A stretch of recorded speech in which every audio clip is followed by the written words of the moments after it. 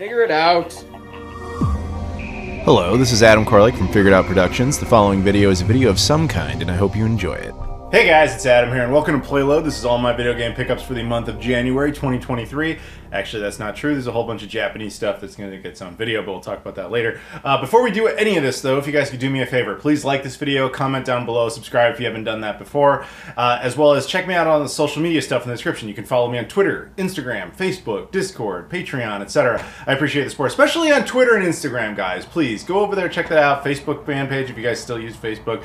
I appreciate all that. Thank you very much. Now, yeah, we're going to talk video game pickups. So this was a weird month for me because except for the last few days, I was actually not even on this continent for like the majority of the month. On New Year's Eve, I actually flew out to Japan, and I was out there as well as Guam, Tinian, Saipan. I was in that whole part of the world for like 3.5 weeks. So everything here is either stuff that came back from that or showed up in the mail while I was gone. And that means there is going to be a Japanese pickups video. I wasn't in Japan as long as I was back in November, slash October, whatever. Yeah, October, November. So it's only going to be one video, but stay tuned for that. So everything here is from that adventure, and there's just a couple of Japanese pickups in here that just wouldn't have made sense to put in that video. So the first pile we're going to start with here of things is actually really, none of this really is video game related, I'm going to be totally honest. It's just kind of neat stuff that I thought somebody out there might get a kick out of. The first one up is just anybody who's into technology. I thought this was pretty cool. So when I went out there, I always bring power banks, and I brought 4 because I've noticed when you wander around Japan, I've talked about this on my travel channel, which by the way, all this adventure stuff I'm describing will appear over there. You should go check that out. There's also a lot of Japanese videos over there. I just finished that playlist. It's like 10 videos. There's more coming. You should really go check that out. You get to see all this stuff firsthand, not just hear me talk about bits of it later. But when I go to Japan, I've noticed that my phone's battery always dies like really, really fast compared to other countries, especially within the US. Part of that has to do with the fact that you're looking at it more often, but also that it's constantly trying to get cell service, which is not as good in Japan. It's fine, it's not bad, it's just that it needs to try a little harder to connect. That's all I'm saying. So I always bring power banks, but I screwed up and I forgot the power cable necessary for that to work. So while I was there, I was hanging out with this guy, Joseph, who's a member in my Discord. He goes by Joseph Heart-Off Destroyer, because if you watch Japanese videos, he's constantly going to Heart-Offs, which is a great store. And you could, if you ever curious about finding something at a Heart-Off, like check the Discord. There's a link in the description again to that. He's in there. He can help you out with being like, all right, yes, I did see that, or I didn't see that, or whatever. Anyway, so I'm hanging with him, and he's a random guy I met in a parking lot once. Like, I'm walking down the street, he just noticed me. He's like, "Are you Adam Koralik?" I was like, "Yeah." So we just started hanging out. Like, it's that easy. But anyway, so we're hanging out on this trip, and he had brought a new power bank, and he was just like, "Yeah, this thing's great." And I was looking at him like, "Yes, this is great. I want one. How do I get one?" He's like, "Well, I'll order one on Amazon Japan, and I'll see you in a few days, and when I see you again, I'll just bring it." I was like, "Perfect." So I bought this. This is not, I know it sounds almost like a sponsored thing. It's not. I bought this. I just thought it was really cool. But it's a power bank that has 40,800 milliampere hours. In other words, it's a big battery. But inside it has like a special little pouch you can take it with. It's got 2 charging cables, whatever.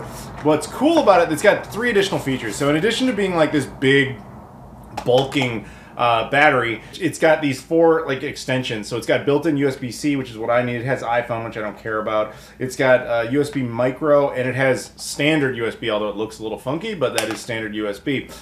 So it has that. It also has the actual ports in case you want to use your own cable. You can of course charge it that way through those ports. So it's got USB micro in. It has USB A and C out.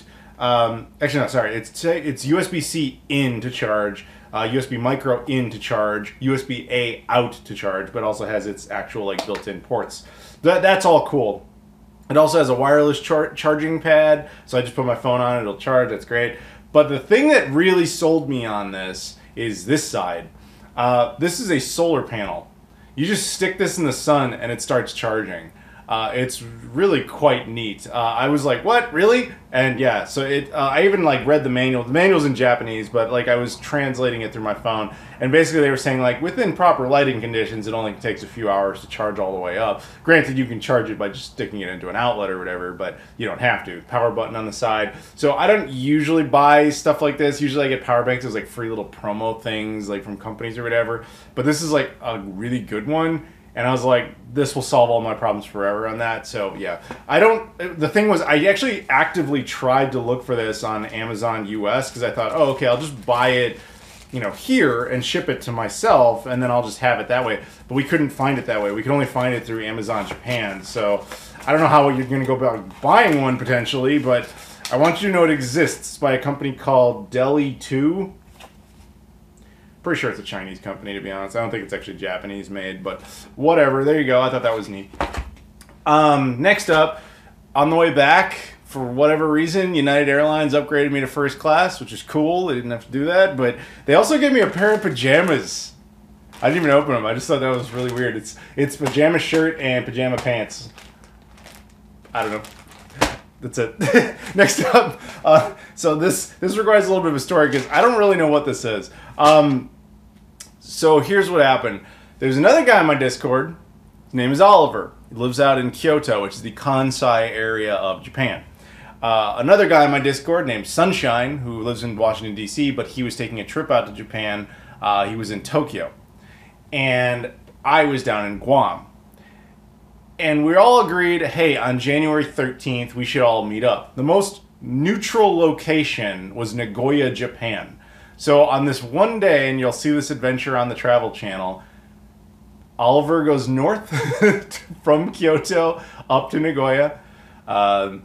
Sunshine goes south from Tokyo to Nagoya. And I fly very north from Guam to Nagoya. And then we all met up and we all had dinner together. We actually went to one of those like high-end yakiniku places, like where they do like the really fancy beef and all that. So like one of those ones that's like supposed to be like ludicrously expensive. And the thing is, if that was in Kansai area down in Kyoto or Osaka or Tokyo on the northern side, it would have been expensive. But Nagoya, nobody goes to Nagoya.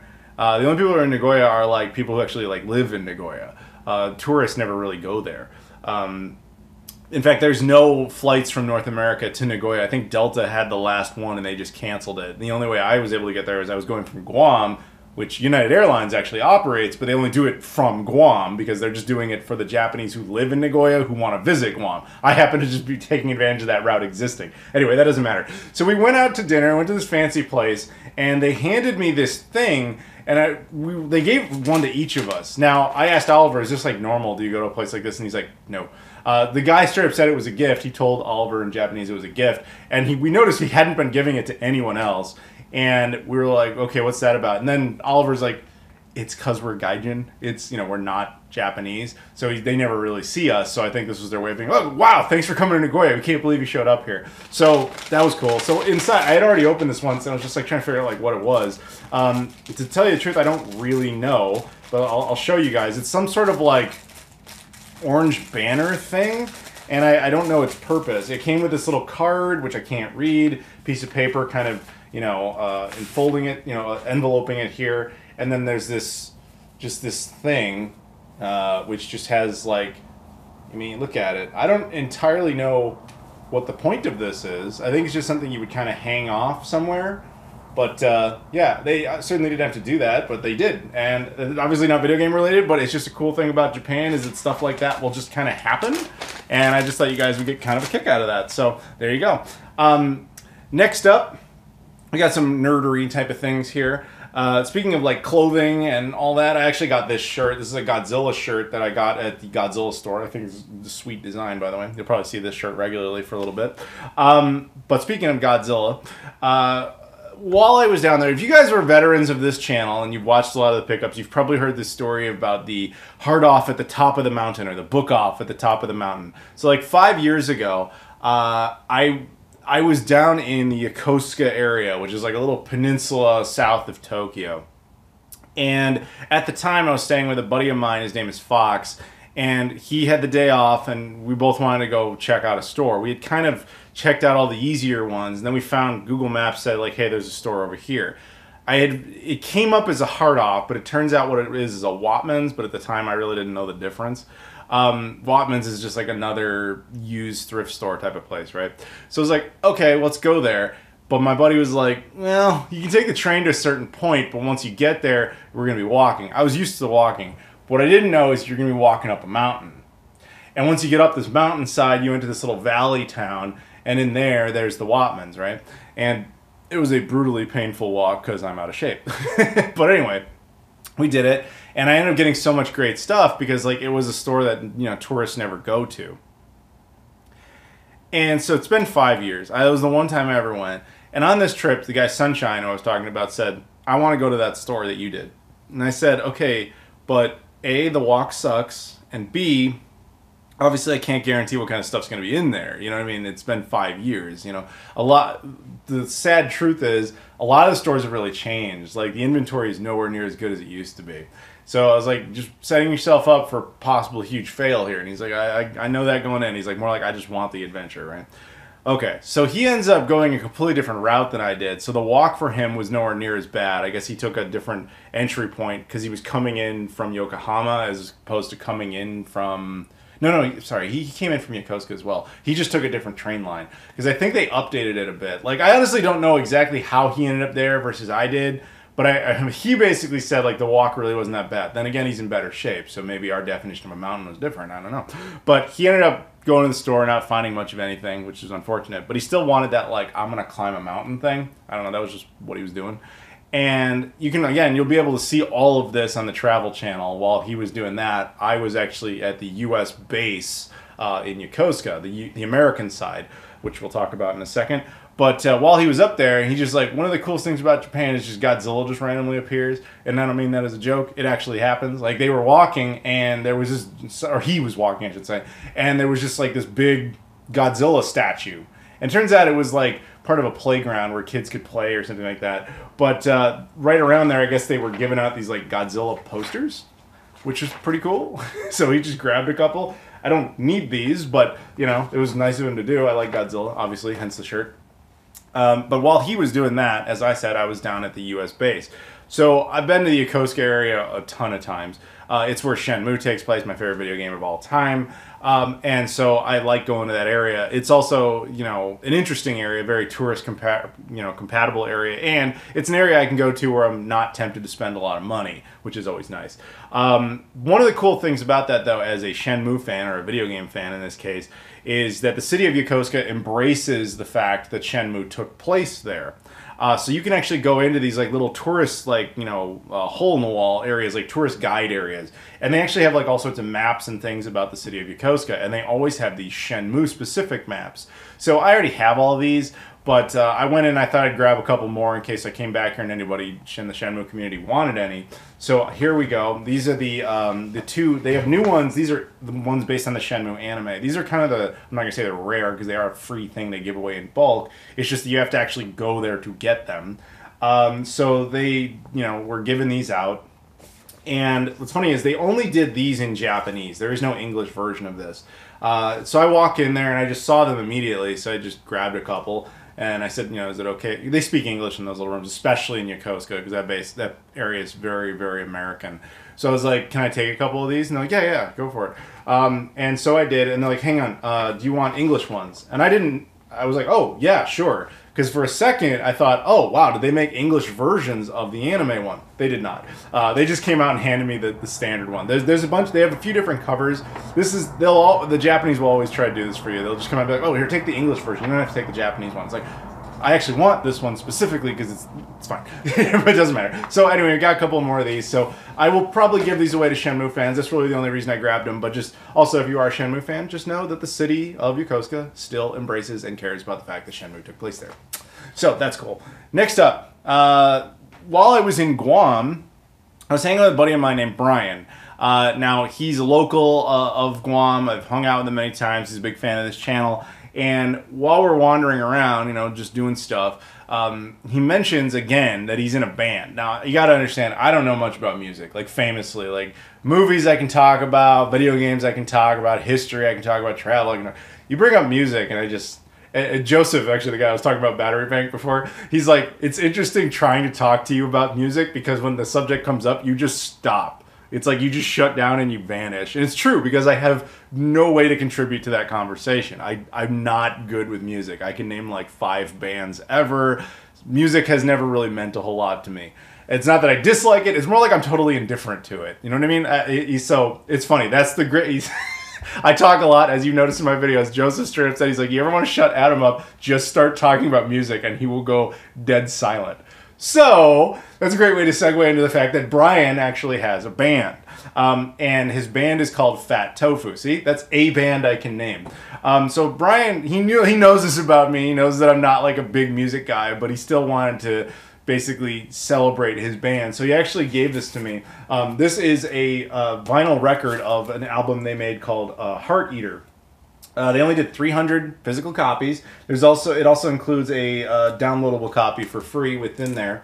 And I obviously haven't listened to it yet. It's still sealed up. But first of all, I just celebrate the fact that my buddy actually made an album and that he got it physically produced and released. So you can actually, I think you can buy this. If not, unless you can certainly get the digital one. Look up Fat Tofu. That's again the band. I don't know exactly where because I don't.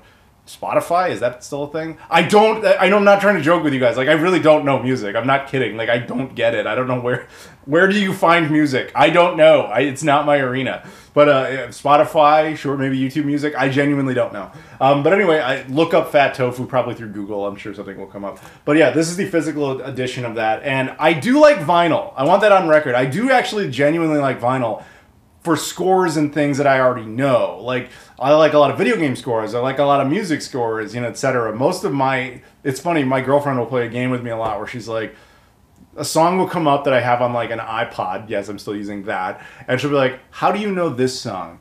And it's never like, oh, that song won a bunch of awards or won 3 Grammys and the artist did this and that. I never know that stuff. I was like, oh, that was in American Pie 2. Like, I'll just have a random movie reference to how I know a song, and that's why I like the song.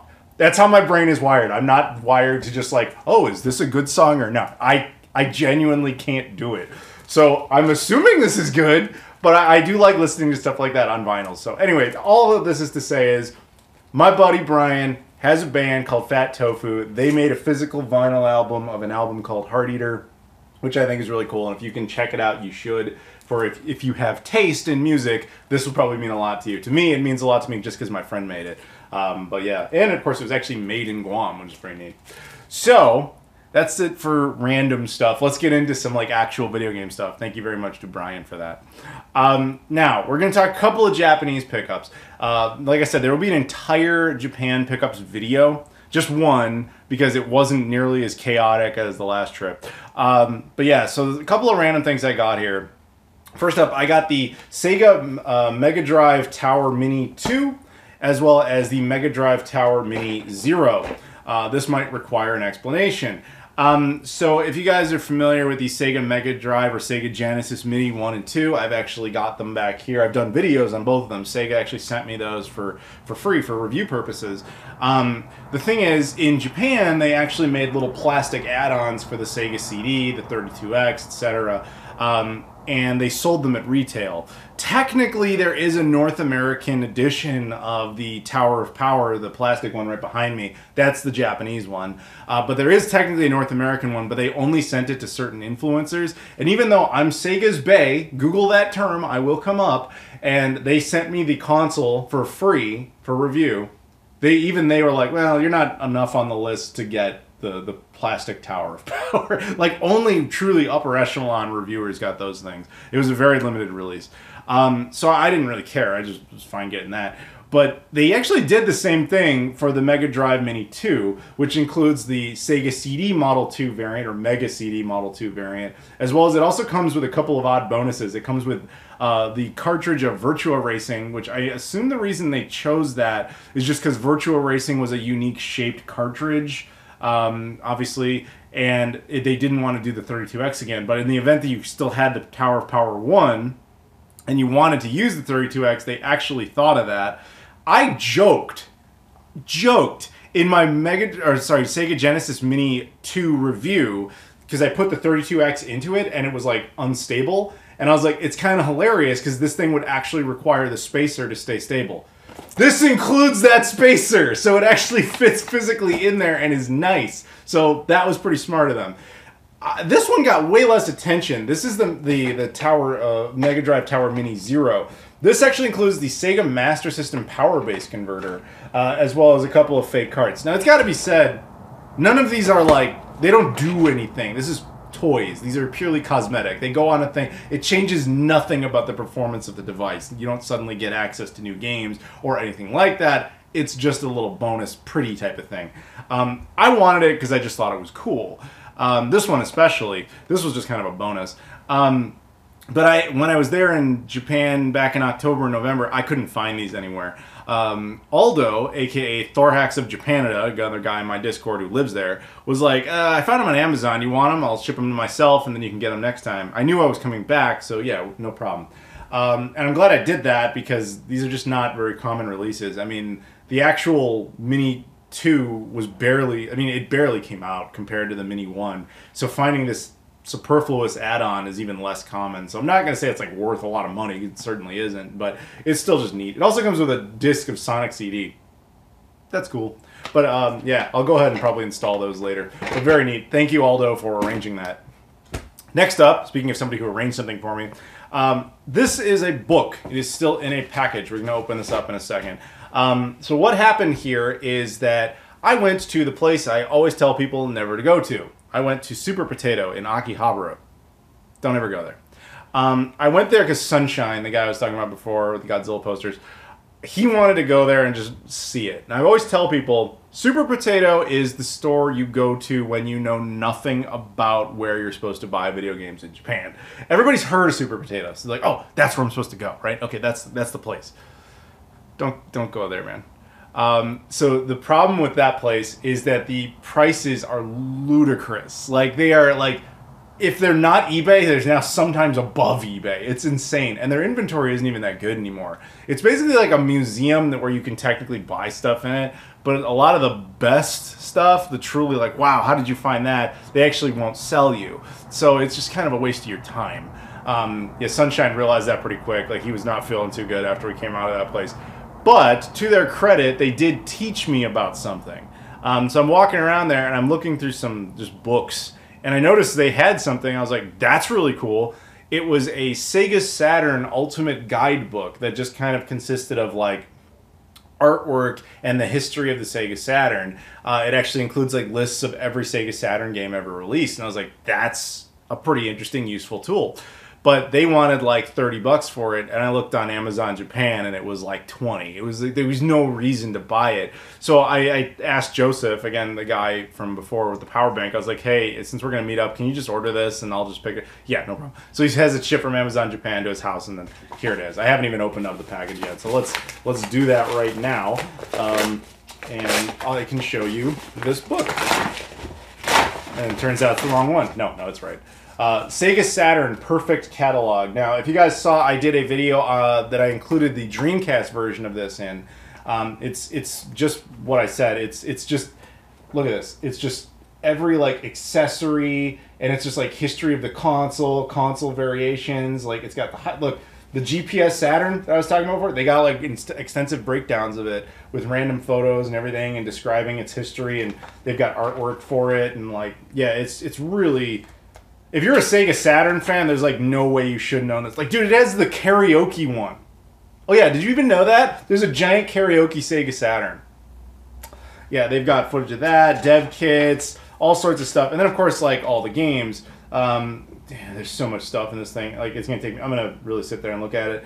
But not only do they include all the games, they include all the games in the order in which they came out. There's like a little mini review of each one, what year they came out. To be fair, this is primarily, if not entirely... Yeah, this is only the Japanese ones, which makes sense. In the Dreamcast case, there was a second book I showed you guys that actually included all the American and European releases.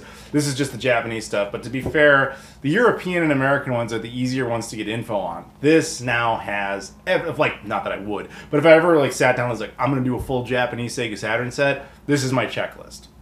There's a bunch of these guides. They're called Perfect Catalogs. They exist for various systems. Dude, there's a PS2 one. It's so much content that it's 2 books. And that's just the Japanese stuff. It doesn't even include all the insane European exclusives and American exclusives and so on and so forth. But point is, if you're into these specific consoles and you want a lot of information on what came out, especially in Japan, look up the Perfect Console or Perfect Catalog series. They have them for a bunch of different systems. So thank you to Joseph for arranging that. Now, on to packages. As you can see, we have a bunch of them here. So all this stuff just kind of showed up while I was gone, with one exception, which is this. This actually showed up on New Year's Eve. This showed up like, I was like, oh, I'm about to head to the airport. Oh, you got a package. Oh, I don't have time to deal with this. Like, just put down, I'm going to go. So technically this arrived in December. I know what this is. I just didn't have time to do anything with it. This comes from the UK. Specifically from a company called Wave. So let me open it and show, well, I just broke the handle there, but we should still be able to get into it relatively easily enough. There we go. Okay, there we go. No problem. Inside, yep, there it is. This is a Dreamcast demo disc by Wave. This is called the Dreamcast Indie Sampler #1, or Debug. Smash through the first level of the acclaimed indie platformer Intrepid Izzy, which I've done entire videos on. Take your Dreamcast online for the first time in 20 years with car, football game, driving strikes, and destroy countless alien civilizations in the arcade-inspired full 3D shooter Xenocider. So Xenocider, I've done an entire video. Driving strikes, I've never heard of. So it's a football or soccer game, and I guess it works online in this demo. That's pretty cool. So I don't know if that's getting a full release later. I guess we'll find out about that. But very neat right there. So huge shout out to Wave. Now here's the cool thing about Wave. Having talked to them, I mentioned this before, but attention all British people, and technically anybody in Europe who feels like visiting the UK, or I guess that would really apply to anybody who feels like visiting the UK, but that would just be more geographically logical. I will be attending a convention in April in Norwich, or Norwich. I apologize for the my filthy American accent on that. But it's like, I'm told it's like an hour north of London. I'll put it here, the big banner. Look at that. Oh, look at that. That's all this art of the event. OLL Gaming is putting it on. So the thing is, I will be an American guest there, along with John Riggs. The two of us will be the Yanks from abroad who are going to be attending this retro video game convention. As I'm also understand it, there will be a lot of the British YouTubers. I'm not entirely certain which ones. Some of them do appear on the banner there. I have met a bunch of them in the past, but a bunch of us will all be there. And, we can hang out, talk, you can meet us, photos, whatever. John and I are both very cool about stuff like that, if anybody cares. The Sega Pluto will probably be there. It's funny, when it comes to conventions, I don't always know, like, when they want it or not. Sometimes I get approached for, like, hey, we want you. Sometimes we get approached for, hey, we want the Pluto. Sometimes, hey, we want both. And in this case, they never even mentioned it. So I'll probably bring it of my own volition. But, you tell me. If you're out there and you want to see the Pluto as well as me, I'm happy to bring it. I don't care. Plus, it'd be nice to add it, to another country, I guess. But, yeah, regardless, we'll be going there. So, huge shout out to the guys at Wave, because they were directly responsible for, communicating that and making that happen. And, of course, they hooked us up with this Dreamcast demo disc. This is actually something I believe you can get for free on their website still. I'm not 100% on that anymore, but I know you could for a little while there. So, this is very cool of them to send out. They just sent this to me without requesting it, which was nice of them to do. So, huge shout out to them. Thank you. But yeah, they've done a bunch of good games I've done videos on as well. Now we have some more packages here. This one, again, something I did not order. This just kind of showed up while I was gone. I was not anticipating it. This comes from Retro Fighters, so I can guess what it is to a certain extent, but we have to get through the packaging here to find out. Sorry about the delay there. So what we have here is 2 controllers from Retro Fighters. These are the Battler GC wireless gamepad. They claim to be compatible with the GameCube, the Switch, the Wii, and the Wii U. I did not know these were coming. As I said, Retro Fighters doesn't usually tell me this stuff. This stuff just kind of shows up.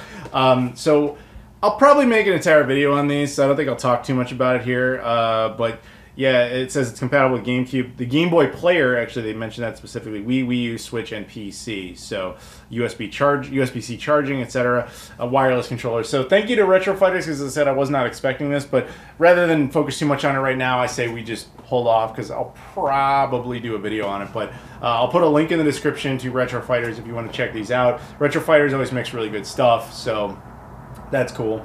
Now, I did not know these were coming, but I'm going to be honest, in anticipation for this video, when I saw, because Retro Fighters, on the package, they put that it's from them. So I was like, oh, I'm just going to just plug some little story here that I thought was funny. When I was in Japan, I was wandering around with Sunshine, and we were waiting for Thor Hacks of Japanada to show up. We were all going to have dinner in Shinjuku.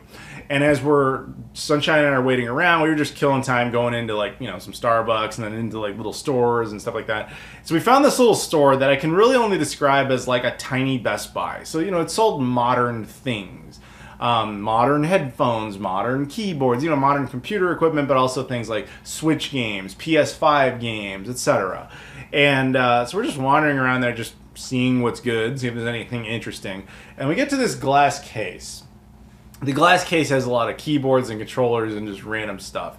Now, occasionally in there, you would see a lot of strange peripherals and things, like Chinese controllers. I mean Chinese specifically, like Chinese brands I've never heard of that are making random third-party Switch peripherals and like so on and so forth. Oddly, they occasionally had a couple of like indie Mega Drive games. It was strange. It was very strange. But we go into this glass case, and I noticed something immediately that I was like, I had to do a double take. And I took a photo of it, and I even tweeted it out because I couldn't believe what I was seeing. They had this, the Retro Fighters Jab gamepad. If you're like, what is that? This is Retro Fighters' first controller ever. This is an NES controller that's basically designed ergonomically as like a brawler type of controller. They stopped production of this a long time ago. And I actually have one. I've shown it in videos before. I've never even seen the box for it until now.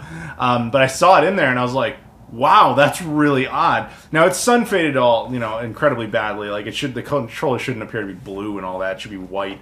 But yeah, I mean, look how like the difference between the little like keychain and then the box art. Like you can see how badly sun faded it really is. I remember I was just sitting there like stunned to see it. So I took a photo, I posted it via Twitter, and they were stunned to see it too. They don't know how it got there. I have no idea how it got there. But that was supposed to be the end of the story. But then a guy in my Discord who goes by the name Miriel Lucky O'Charms, he's from Ireland, he was like, I need that. What do I got to do? And so we cut a little deal, and so I picked it up for him. So I'll be sending this out to him soon. But I just wanted to show you guys like where Retro Fighters started versus where it is now. I think this is kind of fascinating since you can actually visualize that. That and I just thought the story was fascinating because this wasn't a used store. Like this shouldn't have been there. Like there's still visible dust all over this box. Like it was there for quite some time. Like when I went to get it, I was like, "Kore nishimasu," which means like, you know, can I get that? And he was like, he was a little surprised. Like I wanted this thing because it had clearly been there forever. So yeah. Anyway, very cool. But yeah, this isn't mine. I just wanted to share it with you. Next up, we have a package. This comes from Stone Age Gamer. Full disclosure, Stone Age Gamer sent everything in this box for free for the purposes of review to me, so appreciate them doing that. I don't 100% know what's in here, so let's just go ahead, open it up, and find out. I know some of the stuff, but they made it sound like they were just kind of throwing in things, and we'll just see what's good. Okay, okay, that's okay. Well. First thing up here might be a tad awkward. I think they just sent me they sent me the Retro Fighters controllers as well. So I guess I'll have extras. It's literally the exact same controllers that Retro Fighters themselves sent me. So cool. Yeah. Well, we'll do a video. The Blade GC and Battler GC. So I guess they're not just different colors. I'll have to look into that more. But yeah, thank you to Stone Age Gamer and Retro Fighters. There's more stuff here though. We have a second box. Okay, got that. So we have several things here. First up, this is going to get its own video at some point because this is when they told me they had this. I was like, yeah, yes, give me that. Let's do this. This is a USB. Why? This is a USB adapter. I believe it even functions via Bluetooth. Controller adapter for the Philips CDI. Why not? At some point, we're gonna have a CDI video that uses Bluetooth controllers. We'll figure that out. Maybe these might even work because these work. They're Bluetooth, I believe, and they are Bluetooth, and they work via what they think is a PC. They might function on this. I don't know. We'll see, but we'll get around to that at some point. The other stuff they included here, we got a couple of things, I believe. I'm not 100% sure what all of this is. Yeah, there's that, and I don't know if this cable is... I think that... Yes, this cable would be for the CDI, so we'll leave that together.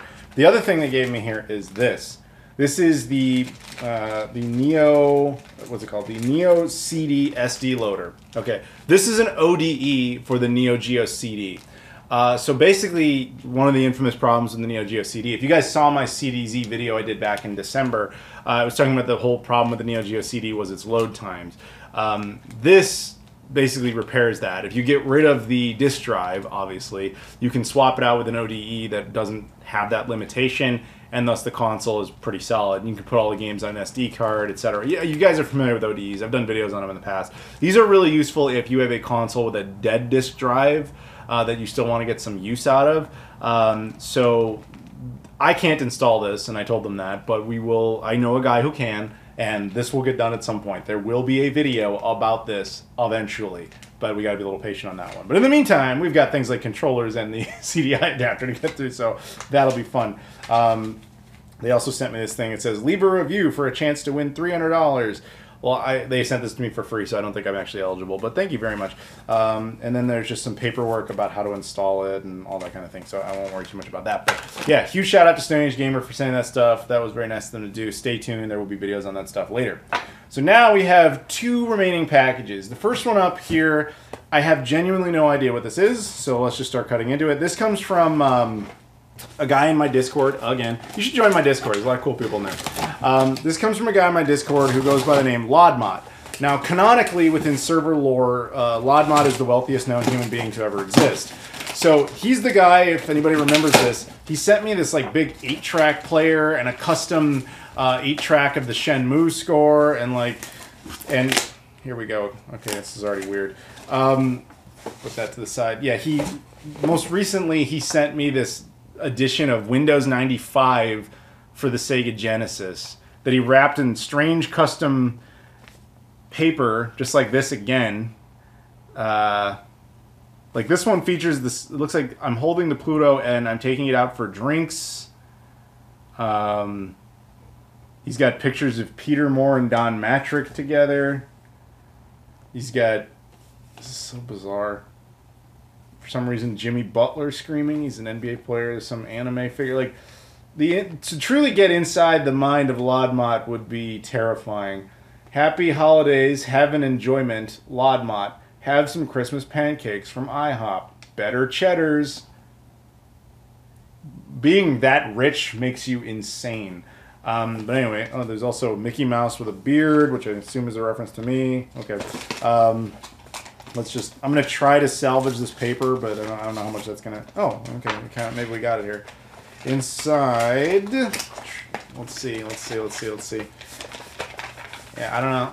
I'm trying not to rip the paper, but that may not be avoidable. Okay. It is... Actually, it's something surprisingly normal. This is Zero Tolerance Collection by Strictly Limited Games, which includes a couple of postcards and looks like a sticker. Yeah, for the PS4. This is Zero Tolerance. Man, wasn't that a Sega Genesis game? Don't I have that for the Sega Genesis? Don't I? I'm looking over here. No, maybe I'm misremembering. I don't know. But yeah, Sega. I think this was a Sega Genesis game called Zero Tolerance. If I have it, maybe I just have the loose card. I had no idea this had a PS4 edition made. It's Region 2, so I'm assuming it's European, but it doesn't have any of the standard European like mark. Oh, okay, it's all in German. I guess that would be a good sign, wouldn't it? But it doesn't use like the USK system for ratings or anything, so I don't know. But anyway, yeah, it must have come from Germany because the whole back's in German, or maybe Austrian, and that's either way. It's some sort of exclusive from Strictly Limited Games that Lodmot sent to me. Why? Don't know. Lodmot's a little weird. What can I say? But thank you very much, Lodmot. That was very nice of you to do. Wasn't expecting that. So yeah, that's about all I have to say on that. So thank you very much, Lodmot. The last one up here is probably the strangest thing here, and it will seem at first like it has nothing to do with video games, but it really does. I'm going to show it to you first and then explain this, because I don't know any other way to do this. So this comes from a guy, a buddy of mine named David Lee, okay? And I swear what you're about to see is going to come off weird, but let me explain this and why this is video game related. It's a pair of shorts by Nike. Okay, you were like, wait, what? What's happening right now? So this story is strange, but there they are. Pair of shorts, okay? Just hear me out. So a few years ago, I went to E3, and I was talked to by people at AverMedia. At the time, David was working for AverMedia, and I guess he had been tasked with like giving me some promo stuff from AverMedia. So like, I said, well, if you're gonna be there, I guess we could just meet up and you can just hand me stuff rather than bothering to mail it. And he was like, yeah, that sounds fine. So he got together a little like press kit. I actually showed it to you guys at the time. It included things like a microphone, a webcam, like a AverMedia like live gamer portable like recording device, like stuff like that. As well as like there was a water bottle and like a towel. It was just a press kit type of thing with a bunch of goodies. So when we figured out the meeting time, and this is where the story's going to sound very weird. It's going to get weird. He was like, yeah, you can come meet me over at like the hotel. And I was like, okay, cool. I know what you're thinking. Like, oh, there's a hotel. The guys don't know each other. There's pants involved. What's going on here? Just calm down. I know you're painting a picture. It's the wrong picture. So he was like, come out to this hotel and meet me there, and I'll give you the press kit. And I was like, all right, cool. So I go inside, and at the time, I'm standing there in the lobby. You have to understand that what's playing on the television in the background was the NBA Finals, the Golden State Warriors then versus the Toronto Raptors. And so I kind of wanted to watch it because I hate the Warriors. I hate them. I do not like them as a team. They suck this year. Unfortunately, my Bulls suck too. But they suck, and it makes me happy. Whereas I like the Raptors quite a bit. So I was very happy for the Canadians when they ultimately won the title there, right? Okay, so I kind of wanted to watch the game because it was like Game 6. It was like the fourth quarter. And if the Warriors won that game, I believe they would have won the finals. But ultimately, I think they lost. I don't remember exactly the details. But it was an important game. That's all I remember. And so David comes down, and we're kind of chatting about all this. And each one of us kind of independently is like, yeah. Like occasionally like looking back at the game. And then I think it was me who said, look, we both clearly want to watch this game. You want to just do that first, and then we'll talk about it? He's like, is that all right? I was like, yeah, that's totally. He's like, okay, cool. So we just sat there and we watched the game. We're like, oh, like but he was a Warriors fan, so we were like totally on the opposite side of things, which tells you something because we should have ended up hating each other, but we didn't. We ended up really liking each other. We thought it was pretty cool. So we're watching the game. The game's over. I think the Warriors won that game, which extended the series or something like that. I don't remember exactly what the details were, but I know the Raptors didn't actually win the title in that moment. But they did ultimately win the title. Anyway, so after that, we were like, oh, so we kind of bonded over basketball, right? And as we're chatting, we obviously talk about all the AverMedia stuff, but we ended up talking more about the NBA stuff. And he decides he didn't really know much about me, so he's just kind of picking my brain about like my career, what have I done, about this, that, and that. And then of course I asked him the same thing, and he's like, well, my claim to fame is I partially created EA Sports. And I was like, just kind of this look of what? And he's like, EA Sports now is not what I envisioned. It turned into something that has nothing to do with what I originally thought of. What I originally wanted was sports figures to be associated with like kind of unrelated genres. Like it's not like you would, a football game would actually be football. It'd be like, Brett Favre or whatever, and he's in an RPG or something like that, okay? Like, that was the original idea. And he's like, we only made one game in that process, and nobody remembers it. And I was like, Michael Jordan, Chaos in the Windy City. And he was like, yeah.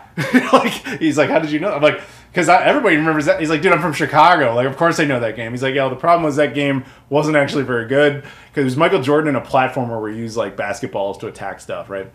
And he's like, yeah, that nobody really remembers that game didn't do all that well. It didn't even get a Genesis version that it was supposed to get. It only got the Super Nintendo release. And he's like, so the whole thing kind of died and it got absorbed into like normal sports games, especially when all the hockey ones were doing really well, etc. So it just kind of died right there. And I'm like, oh, that sucks. He's like, yeah, but he's like, but I got to meet Michael. And I was like, really?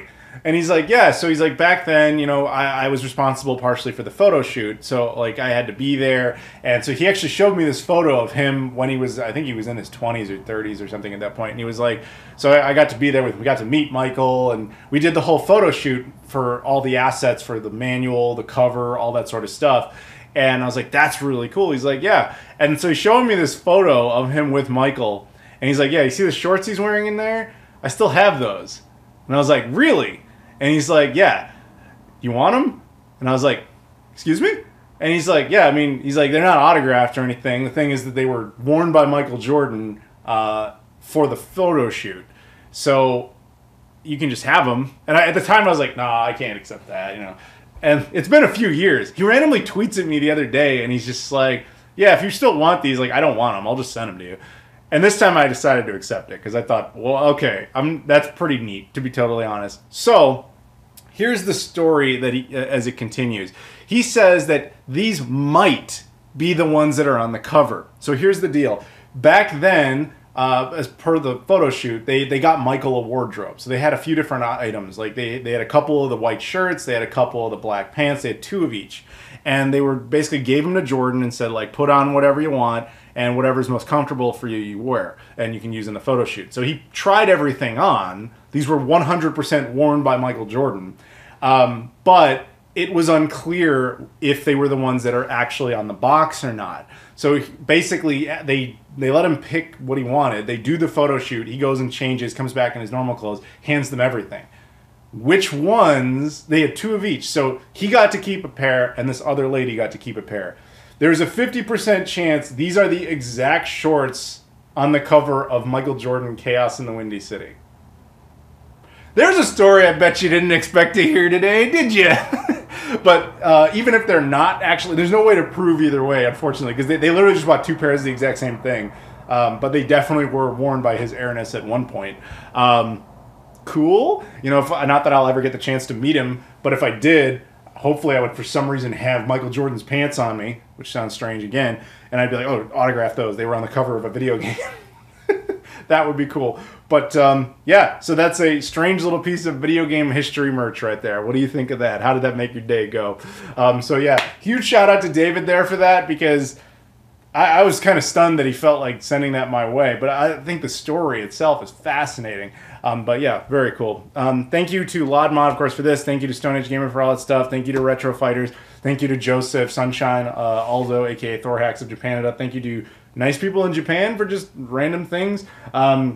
Thank you to my buddy Brian, and thank you guys for watching. As always, if you guys could do me a favor, please like this video, comment down below, subscribe if you haven't done that before, as well as check out all the social media stuff in the description: Twitter, Instagram, Facebook, Discord, Patreon, as well as the travel channel, Flying and Eating, where a lot of the stuff I've been describing to you, you will actually like see happen in videos. So hopefully you'll get a kick out of that, and it's got lots of travel tips for first-timers going to Japan and all that sort of stuff. If you ever want to see these places and understand what you're getting yourself in for, potentially, or just see what they're like, that's what the travel channel is, because I get around. So hopefully you guys will check that out. Thank you very much for watching, and I'll see you all later.